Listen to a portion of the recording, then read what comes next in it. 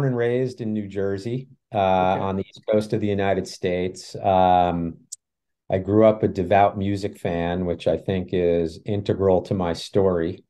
Um, just, a music obsessed kid, started going to concerts when I was very young. I was one of those kids who had, all the walls in my bedroom were covered with rock posters and things. And then from there, I went to school in New Orleans, Okay. and at Tulane, and the city of New Orleans and Tulane University, like, very much fostered my love of music. And there I discovered other types of music that I hadn't previously really known, jazz and reggae and blues music, of course, New Orleans Creole music and funk, and started promoting concerts when I was in college.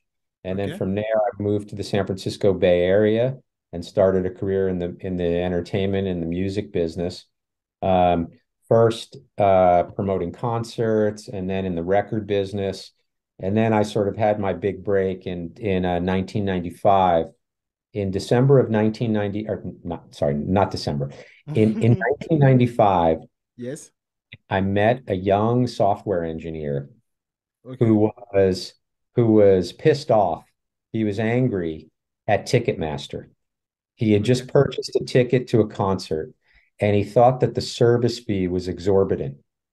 And he was in a position to do something about it. So he decided he was going to dethrone Ticketmaster.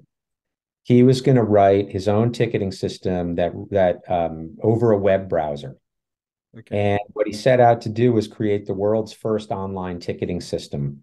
And he and I became partners in this endeavor. The company is called TicketWeb, and we were the first people to ever sell an event ticket on the internet. So we Wow. sold the first ticket ever online in December of 1995. The venue was the bottom of the hill in San Francisco, which I can almost see from my window. And that business was acquired by Ticketmaster in 2000. Um, that was the first time that fans could buy tickets online, and it was also the first time that venues and event promoters could manage a ticketing operation on their computer over a web browser. Okay. It was kind of a two-sided marketplace. And and then in 2008, when the iPhone, with the advent of the iPhone and the advent of social media, I got the TicketWeb team back together, and we co-founded a company called Ticketfly, which became the leading ticketing provider, middle market ticketing provider in North America.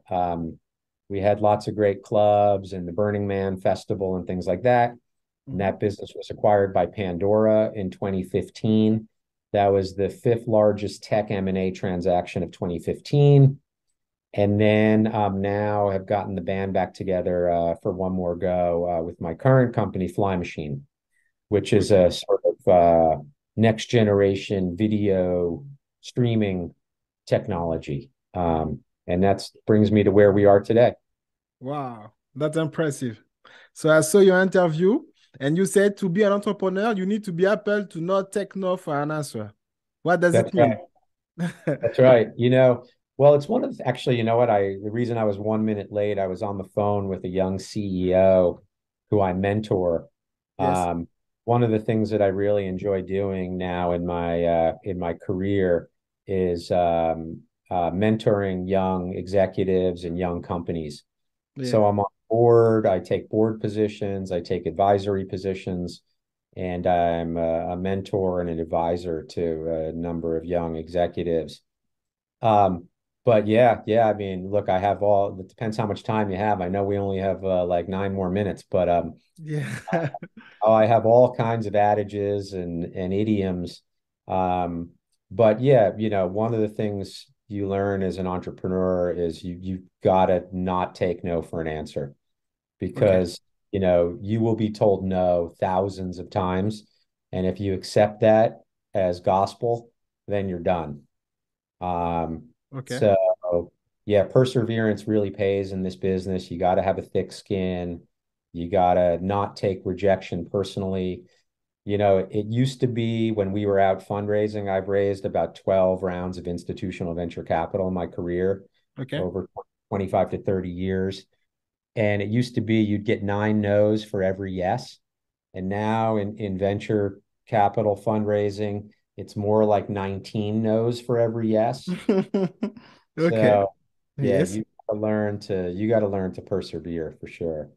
Okay. How do you see the future of music evolving? And what technology do you think we have the most impact with the Yeah, AI, everything like that? yeah.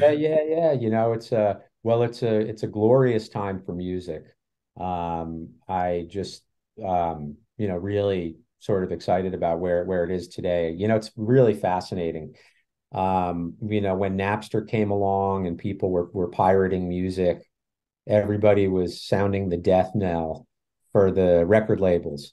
And Mhm. now we've seen such a transformation and a shift. The record labels are making more money today than they've ever made before from music streaming. So, I think we've got a number of great services out there: Spotify, Apple Music, Amazon Music, Tidal. I mean, these are great services. And, we've got tens and tens of millions of songs in our pockets. Yes. Uh, when I was a kid, I was a prolific buyer of albums and CDs and cassette tapes. I used to have to go to my local record store, Yes. spend $19 on Mhm. one CD. And now I spend $9.99 a month for every album ever created. I mean, it's just completely remarkable. So it's been Yes. revolutionary for fans, revolutionary for artists and labels. So that's all great. I also think one thing that's fascinating is what I call the democratization of music. And really social media and the mobile phone have really driven that because there's a swath of artists, mid-size artists and Yes. small artists that never would have been heard, 15 years ago, 20 years ago. And Yes. now, if you think about like in San Francisco, we've got lots of great clubs that are 500 capacity, 1,000 capacity, 2,500 capacity, 5,000 capacity. Those artists that are playing in those 1,000, 2,000 capacity venues, many of these artists, you never would have heard of them, 20 years ago, Yes. unless, and what's changed that is social media, right? Because now, like, I hear a band I love and I can post it like on Instagram and I can send it like on Snap to my friends and things like that. And it's created this middle market of music.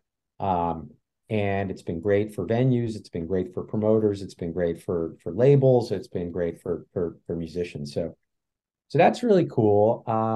One of the things I'm excited about is you won't be surprised is AI and as it Yes. relates to music.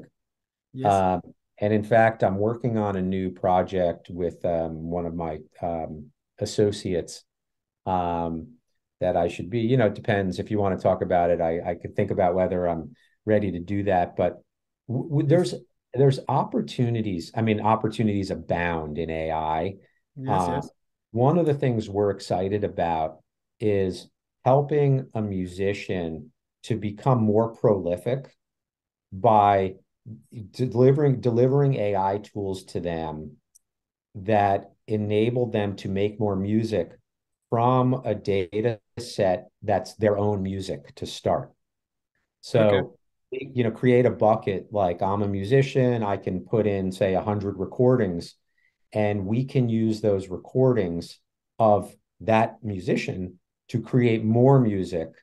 Um, and again, solely using that individual or that band's music as the input.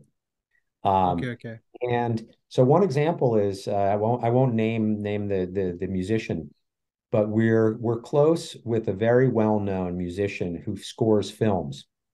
And what he told us was the Yes. only reason I don't score more films is I don't have more time in the day. So Okay.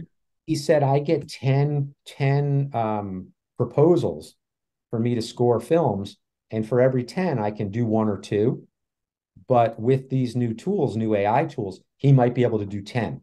Yes. So it's really going to be transformative for music. So really excited about that. Um, let's see what else. I mean, the new streaming models are going to be interesting. The new payout models, I think, are coming. Yeah, I got, there's a few thoughts. It's good. Can you share any advice for entrepreneurs who want to start your company like you? Um, yeah, gosh, let's see. I would say, first of all, go for it. Um, Yes.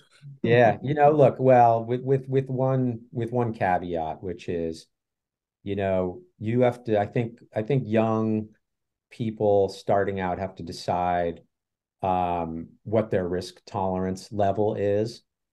You know, being an entrepreneur is high risk and it's high reward, right? We Okay. eat what we kill.